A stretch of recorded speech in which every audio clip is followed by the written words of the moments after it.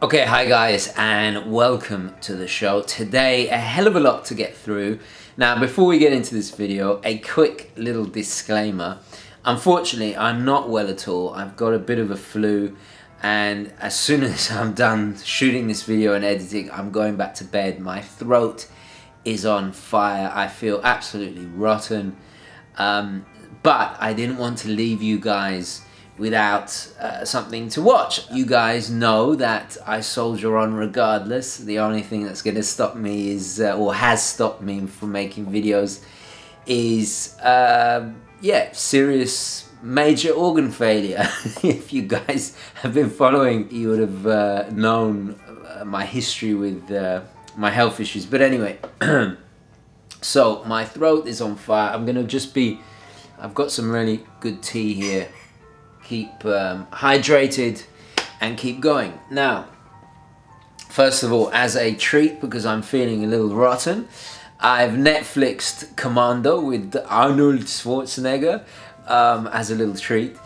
I haven't ever seen, I've seen parts of it, but I haven't seen this. If you guys remember, I did the video about my top favorite 10 films with watches, and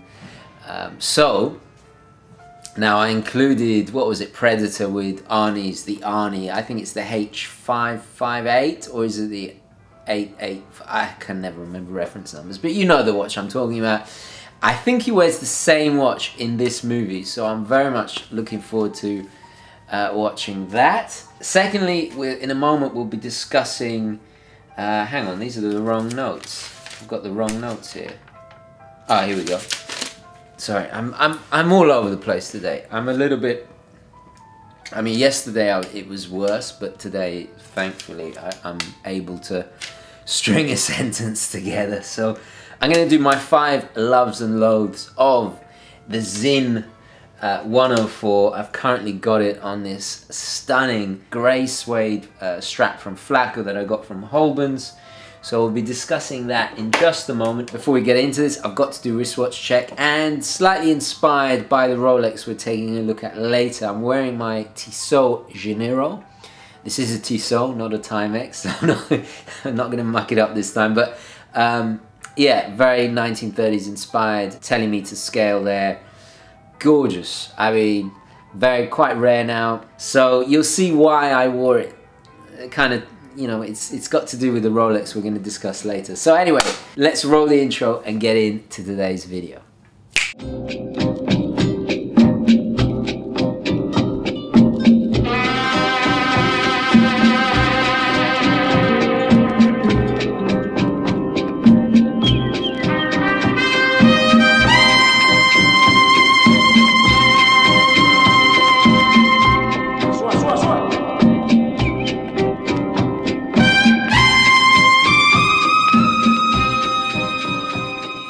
Get onto the Sinn, because it's related to the Sinn, let's do a countdown of the top 20. Now I have the results here. You guys voted. This is the top 20 watches, new, this is not used, excuse me, as voted by the UGWC Facebook group. There's a link in the description. If you are not a member, it's free to join, and there was, I don't know, 50, 60 nominations. So we'll start at number 20. Number 20, the Longines Heritage Flagship. I mean, it doesn't really get much more Longines than that. It really doesn't. In fact, when I envisage Longines in my mind, that's what I think about. I have not tried this watch, so I've got to get it in. At 19, the Christopher Ward C60. Yes, I've reviewed this watch. Fantastic. Very, very much under the $1,000 range. 18, one of my personal favorites, the Glycine Airman #1. I think this is the slightly smaller 36. This, of course, is a GMT watch. Hugely iconic. It predates the Rolex GMT, I think, by a few years. Glycine, a brand I absolutely adore. Very glad that got in there. At 17, the Alpina Sea Strong. This is a really cool diving watch. Alpina is another brand. I'm trying to get them to lend me watches for review. They're being a little bit slow, but it would be nice if they sent something in to review. Guys, if you own an Alpina, do email me and you're willing to lend it in. Dying to look at that brand. I love their chronographs, especially the vintage stuff. Great brand. 16, the Oris Big Crown Pro Pilot. Yes, absolutely. You guys know I love Oris. I really love the look of this one. Some of the best aviation and diving watches at this price range, without a doubt. Fiercely, 100 years independent, outstanding brand. So that was 16. 15, the Sinn 556. It's the entry-level Sinn, however, it's minimalist tool aesthetic. It's slightly kind of Flieger-ish, but it's gorgeous. I came this close to buying one myself. Fantastic. You guys know I love Sinn, so that's at 15. Really glad there's a few Sinns in here. At 14, the Stover Classic Flieger. So yes, I'm so glad there's a lot of German brands in there because amazing value for money. So that was 14. 13, Longines Heritage 1945. As the name suggests, very 1940s inspired in its looks. Gorgeous watch. At 12, one of my personal favorites, the Squire 60 Atmos. So this is the bigger brother of the Squire 1521. Very 60s in design. I actually reviewed this watch. Hugely underrated. In my opinion, I mean, you guys know I love the Squire 1521, but I actually think this is Squale's best watch. Technically, the quality is even improved. They are built like absolute tanks, a whole different level to the Squire 1521. So that was 12, sorry. At 11, we got the Nomos Orion. I have reviewed this piece as well. Beautiful, minimalist Bauhaus, German made, very thin, elegant. What more is there to say? I love that watch. I've also reviewed that one. So now we're getting in the top 10. At 10, we have the Tag Heuer Aqua Racer. Fantastic. I love the Aqua Racer. I've also reviewed one of them, the more kind of brutalist styled one. Automatics, of course. I actually almost bought one myself. I mean, I almost bought all of these, you know, if I haven't bought them.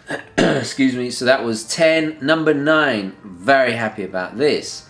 Frederic Constant Slimline Moonphase Automatic. Gorgeous watch. Very classic. Frederic Constant are just offering so much for so little. Relatively new brand. I believe they were bought by Citizen now, Swiss made of course. It's a beautiful, more affordable alternative to, let's say, you know, the Je le Coultre ultra thin watches.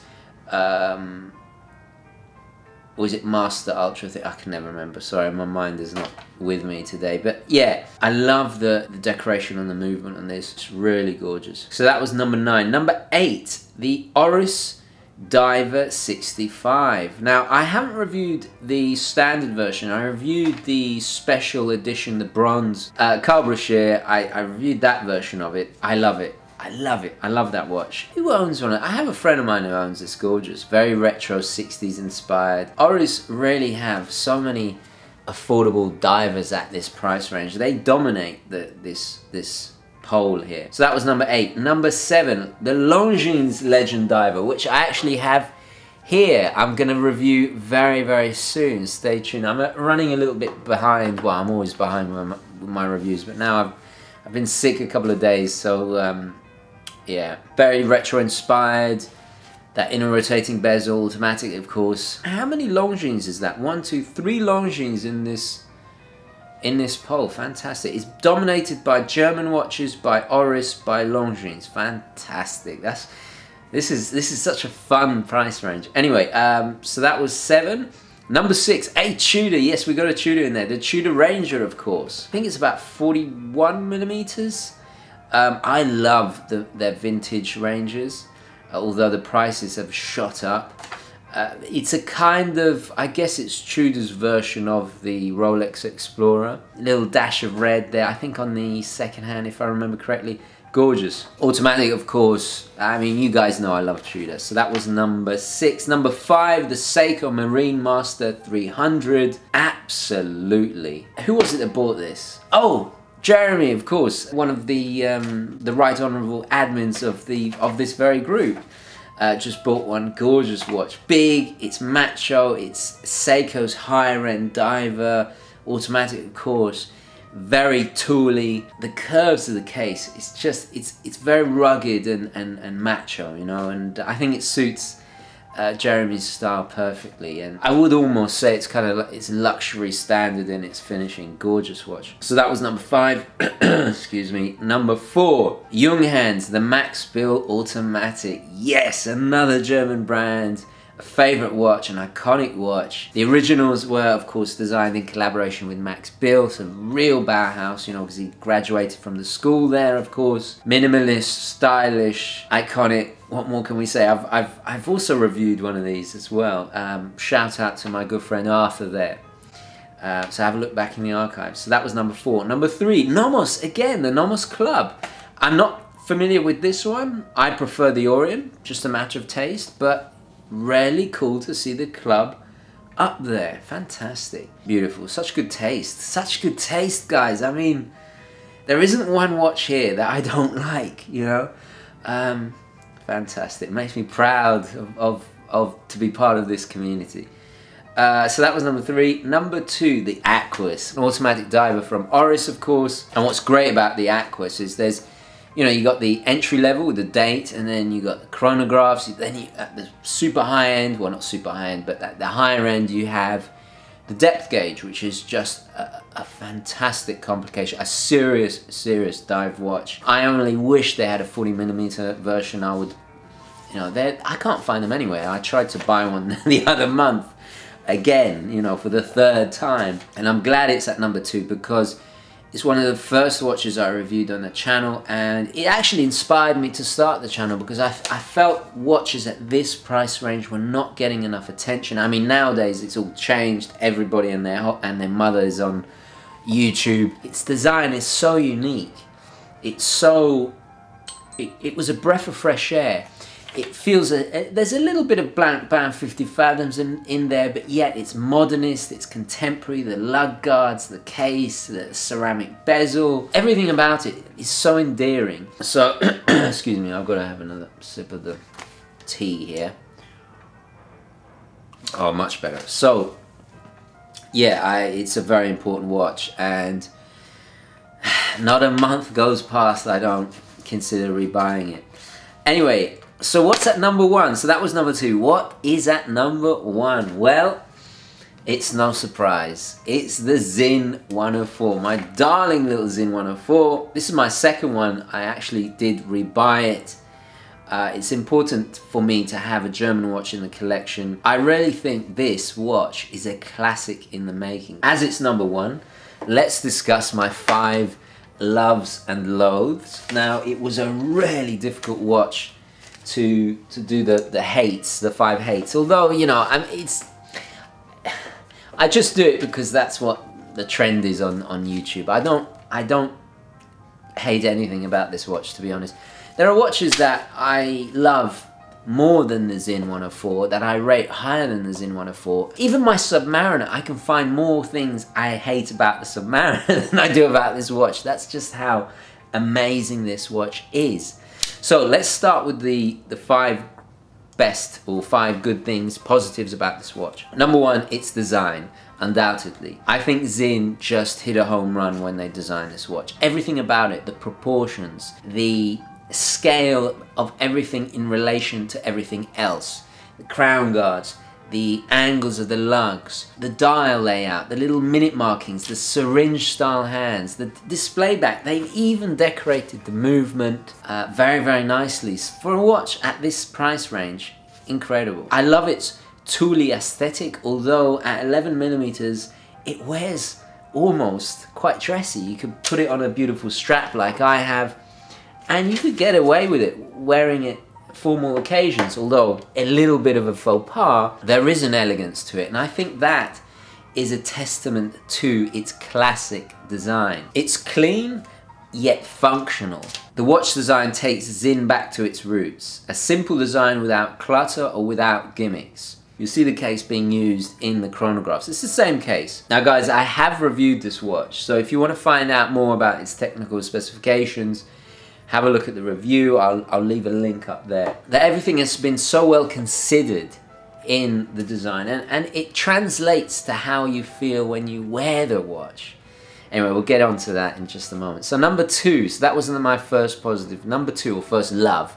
Number 2, the value for money. So it's priced at about $1,200, a little bit more for the bracelet version. I'm not really big into bracelets, as you know. The only watch I ever wear on the bracelet is my Rolex Submariner, because it's got the best bracelet and clasp in the world, in my opinion. So it's quite a bargain, I think, at the price range it's set at. Tremendous value for money. And I've also got to say, it keeps its price impeccably well. If you've ever heard watch snobs say, oh, you know, watches at this price range do not keep their money, absolute hogwash. It's absolute rubbish. This watch, when I first bought it, I almost sold it for literally not even $100 less than what I bought it for. That is how strong the demand is.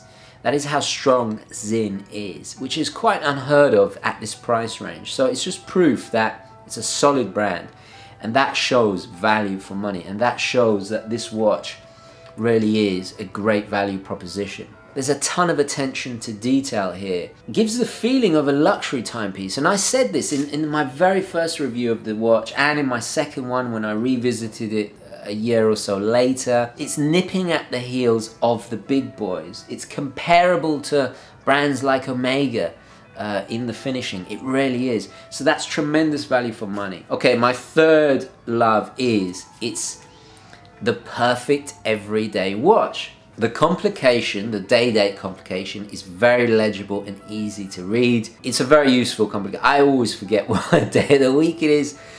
Excuse me. So for me, very, very easy. Also, the countdown bezel, although it's a little bit unusual, it's very useful for cooking and everyday tasks. It's also bi-directional, so it's a bit easier to set. You don't have to turn it all the way around. You can set it easily. It's also very robust, which we'll get onto in a moment with my what point is this? With my fourth point. I also think it's very wearable. Its styling just goes with everything. It's hard not to wear. So that's definitely my third love of the watch. It's a great everyday, it's the perfect everyday watch. Okay, so that was number 3. Number 4, performance.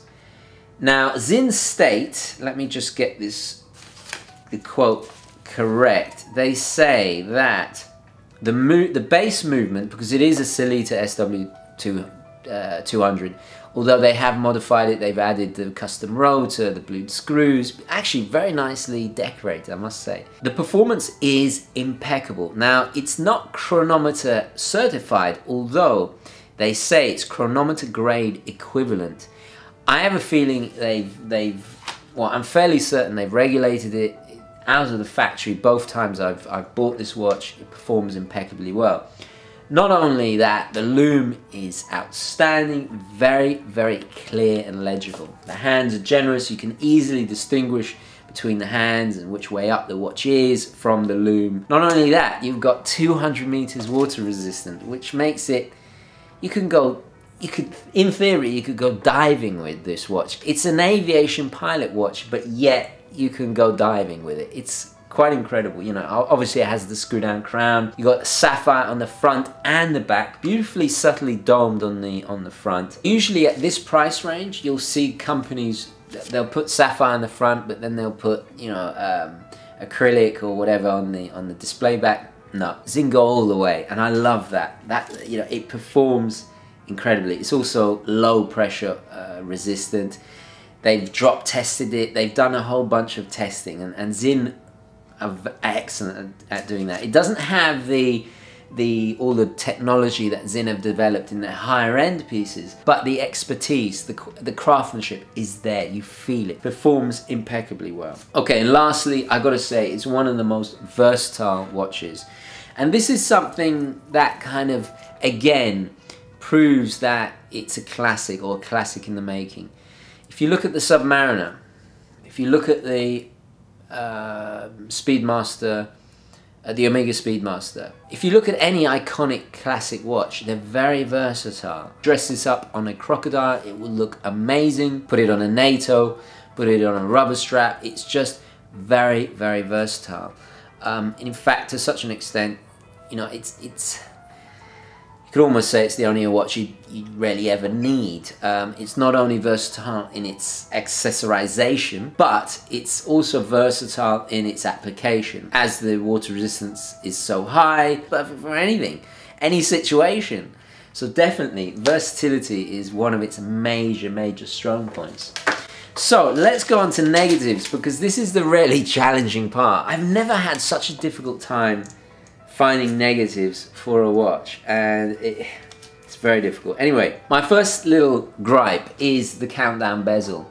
I'm so used to the standard dive time bezel of divers that this being in reverse, because it's countdown, you got 55 where normally you'd have 5 minutes, it's in reverse. It threw me off a little to begin with. There's a little bit of not a learning curve, but you have to get used to it. Not a major downfall.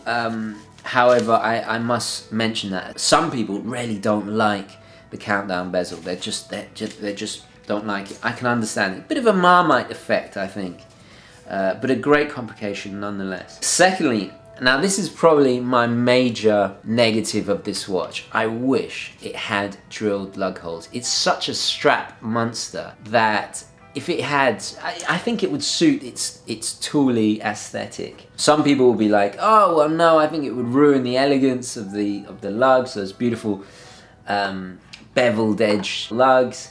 They are quite angular. I do love the lugs. It's so much easier. You don't scratch the case. So I think it would have really suited it. Okay, so that was number 2. Number 3, they're always sold out. It's a victim of its own success. The times I've gone to watch buys and tried to buy one and oh, it's sold out.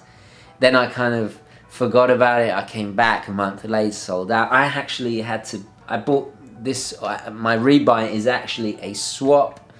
I swapped it. It was a part exchange for a watch and some money. So I had to buy it essentially on the used market, and a lot of people do. Now, unfortunately, here in the United States, I'm not aware of any stores. Probably there is Sinn available here in New York, but it's for most people in the United States, especially if you live out further away from big cities, it's difficult to try these watches on. You're gonna have to order it online. So I think that's a big negative for this watch and the brand in general, is that I never tried this watch on when I bought it the first time. I was looking at pictures. I took a gamble. I had already had the channel for a little while, so I took a gamble. It paid off massively. Other times it hasn't. It would be nice to be able to try it on. Unfortunately, Sinn is still very much a watch enthusiast brand. It's still very, excuse me, under the radar. There's advantages to that as well, but there's also disadvantages. So it's a shame it's always sold out and you can't really try them on. So that is my third negative or hate. Number 4. And you're going to roll your eyes at this, and yeah, I'm sick of saying it as well.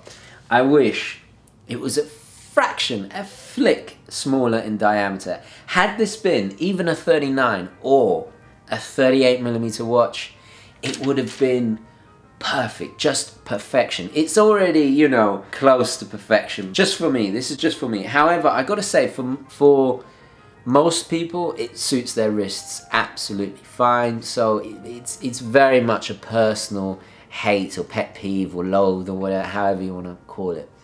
Sorry, I've got to have some more tea.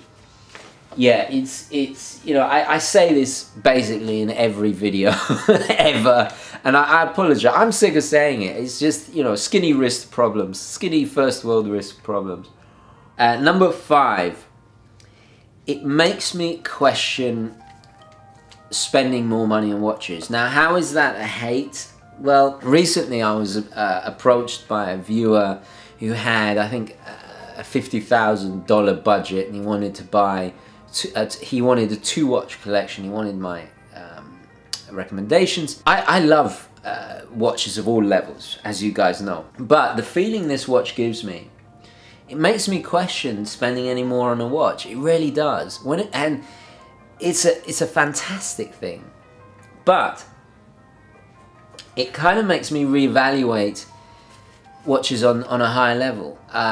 It almost makes me think that spending any more money on watches is not distasteful, but maybe it's a little overindulgent. It's so classic, this watch. It's so restrained and yet functional and tastefully done that it makes me question spending more money on watches. I could, at moments, I look at this watch and I just feel, well, you know, what more do you want? This and a G-Shock, you don't really need anything more in life. There are certain watches that are gateway watches that get you into the hobby, and then there are watches like this that are just like, I don't need anything more. You know, so it makes me quite, how is that a negative? Well, guys, to be honest, I came up with 4. I think I'm pretty chuffed with that. My 5th one is just, it makes me question this hobby.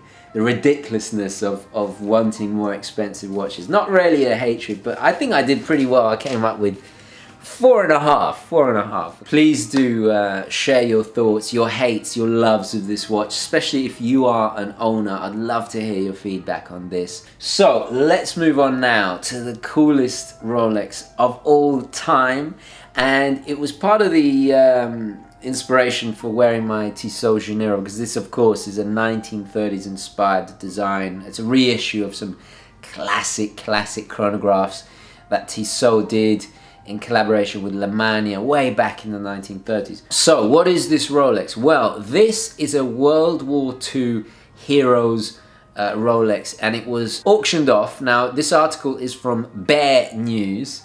I believe they're an auctioneer and antique specialist in the United Kingdom, so a big thank you to them, and I must give credit for this beautiful article. This was auctioned off a little while ago. I'll reveal the price at the end.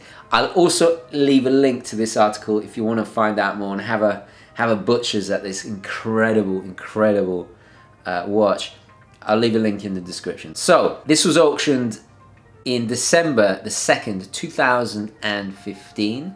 This is a rare Rolex chronograph, and it was included with the medals of a World War II RAF officer shot down by the Gestapo in 1944. Now this watch belonged to Flight Lieutenant John Francis Williams, and he was known as Jack, and he was the 67th Allied officer to escape through Tunnel Harry during the Great Escape. Now you guys have all seen the movie with Steve McQueen, so this was the inspiration behind the story of that movie.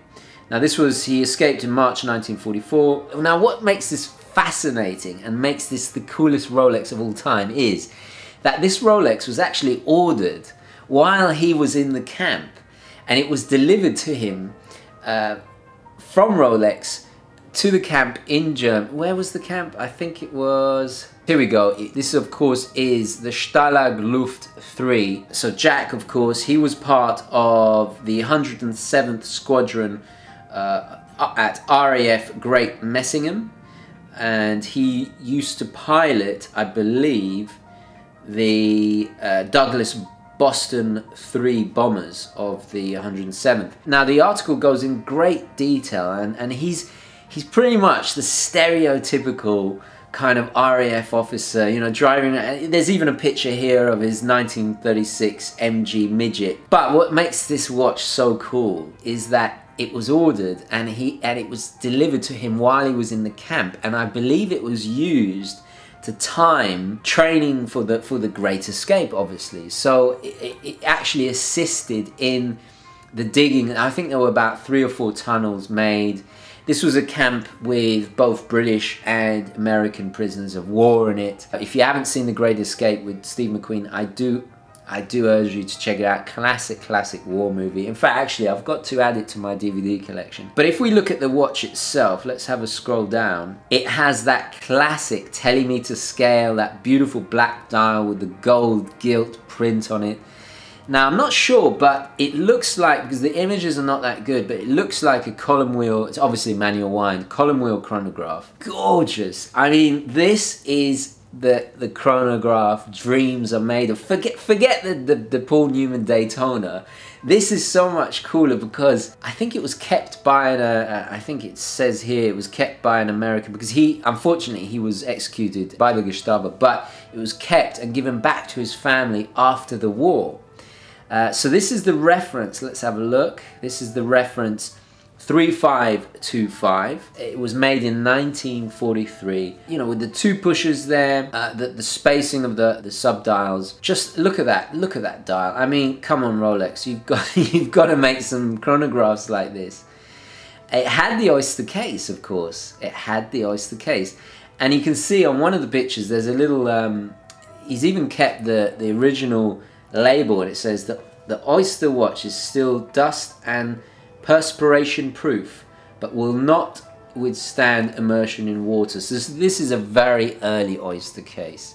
It's even got the original strap. I mean, that kind of cognac leather strap. I mean, you can. I'm gonna try and mimic this. I think I'm gonna buy a cognac colored leather strap with the same stitching and try and do the. I'll do the Great Escape. I should call this the Great Escape. Really. There's even the documentation and the medals, Jack's medals there.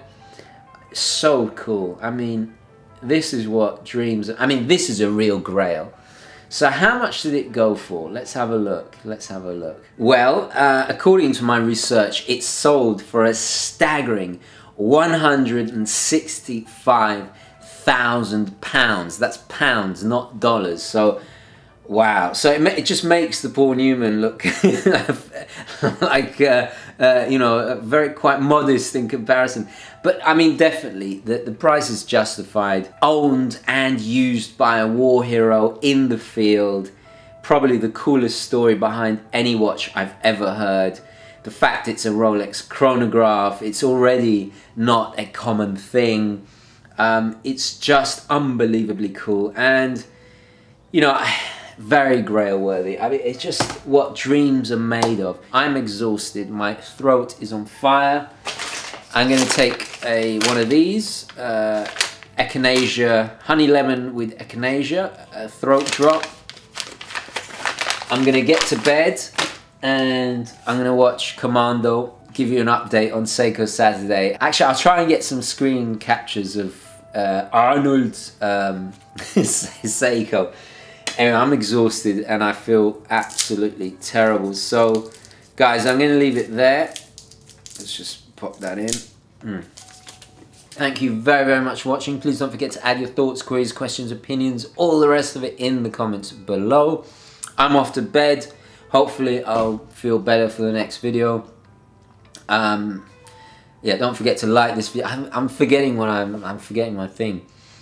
Don't forget to like this video if you enjoyed it and found it useful. And as always, guys, I will catch you in the next one. Okay, ciao.